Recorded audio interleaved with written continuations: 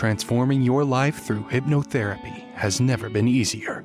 With the help of your host, Julie from CoachingHypnosis.net, and these power-packed minisodes, you're sure to find yourself engaging in more positive behaviors around both your physical and mental health. Here's your host, Julie.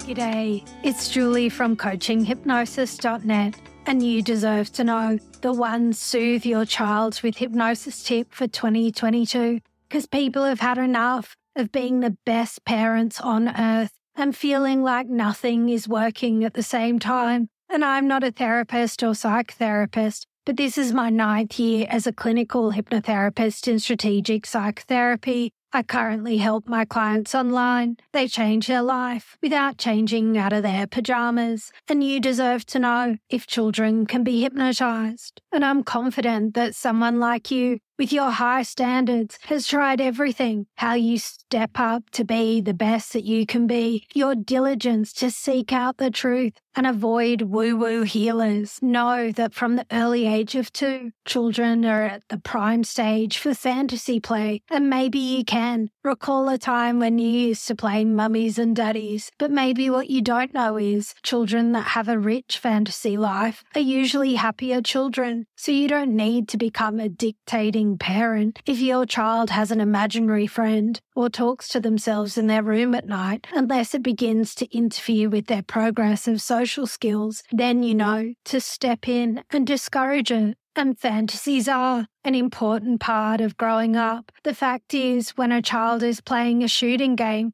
against the bad guys, what the child's really embracing are the principles of right versus wrong and morality. And maybe you've noticed that between the ages of 7 and 10, the imaginative play of early childhood becomes internalized. It's not just as public. Fantasies of actors, rock stars, and singers is normal, and fantasizing can boost your mental health, give you a positive outlook on life, and provide you with clear-cut goals for the future. Fantasies help us crystallize what it is we really want in life. And Dr. Karen Olness, Professor of Pediatrics at Case Western University, has achieved some amazing results teaching visualization techniques to young patients at children's hospitals. For example, a 9-year-old boy was diagnosed as inoperable, and what the doctor said was an incurable brain tumor. Specialists at the hospital encouraged the boy to imagine a Star Wars setting, with the tumor as the evil invader in a successful battle against the tumor. The imagery was so effective that 5 months later, the tumor was completely gone without any type of treatment being used. And in Don Tolman's book, The FDR, he shares that according to John C. Beck, the gamer generation that spent their time sitting in front of a TV playing Crash Bandicoot is better off than the baby boomer generation that sat in front of the TV watching Gilligan's Island, because gamers are literally having their brains rewired. The mental pathways in the brain are formed during your first 15 years of age. And when children play games routinely, from the time they're able to tap on the keys, they're also learning to think differently than their parents. These changes are positive, suggests research by Beck and Wade and others. As long as the children and teens are well-rounded, everyone understands that playing video games increases your hand-eye coordination, says John Seeley Brown,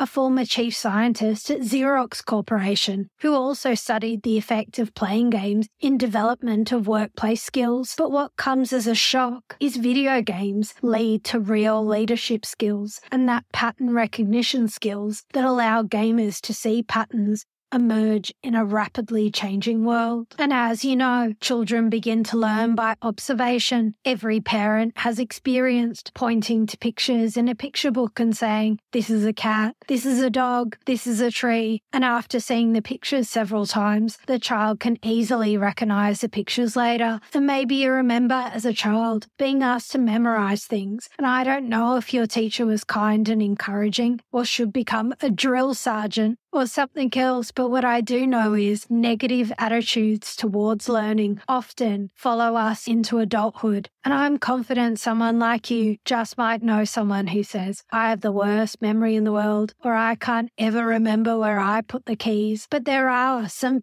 fabulous memory experts and systems out there for learning that are hundreds of years old, because once upon a time, the Greeks and Romans used to remember long speeches, and as the cowboy Don Tolman likes to say, there are 3 kinds of sight: S-I-G-H-T, meaning to see; C-I-T-E, to say it out loud; S-I-T-E, the location, because all you have to do to recall the information is reverse it, recall the place, then say it out loud, then visualize it, then you have recited the information. And children just love colors, although 75% of pre-adolescent children prefer the color purple to all other colors. Purple is a very rare color in nature, and children dream every night too. They're more likely to remember bad dreams over the good dreams, and it's harder for them to distinguish bad dreams from reality. But you can do a lot to turn your child's dreams around. You can ask your child to draw the bad dream, and once it's finished, ask them to change it to include flowers or balloons inside, and explain to the child that dreams are like television. They can change, and you can switch the channel. But here is the one Soothe Your Child with Hypnosis tip for 2022, the Rainbow Ritual, which was developed by fabulous hypnotists, helping children deal with challenging, sad or distressing news. It's a wonderful blessing for children and a comfort for their parents. The ritual is wonderful for children from about the age of 3. When the child's ready for sleep, ask them to snuggle down into a comfortable position so you can wrap them up in an imaginary rainbow. Ask the child to close their eyes so they can begin to imagine better, running your hand lightly over the whole of their body, from the top of their head to the tips of their toes. Ask your child to imagine you're wrapping them up in the imaginary color of red, the color of tomatoes and fire engines. You can ask the child if they can see the color, and children can always visualize colors. Next, still running your hand lightly over their body, you ask the child to imagine you're wrapping them up in a cloud of orange, the color of oranges, pumpkins, and apricot. Next, you wrap them up in a cloud of yellow, the color of wattle, daffodils, golden warm sunshine on a bright sunny day, and then the color of green, the color of spring leaves, newly mowed grass, the color while running your hand lightly over the body of the child. Next, you wrap the child in the color of blue, the color of a clear blue sky on a sun-filled day, the color of the ocean. Ask your child again if they can see the colors, the color of the night sky behind the stars. Then you wrap the child in the color violet, the color of little sweet-smelling violets peeping out amongst the flowers in the garden. Finally, place your hand over the child's heart and get them to visualize as strongly as they can a rainbow that starts in their heart and comes out through the air and connects with your heart, placing your hand over your heart. Tell the child that this rainbow keeps the two of you connected all through the night. Maybe transforming your future has never been easier. So what if you thought about soothing your child with hypnosis differently? And what if you didn't? The choice is yours.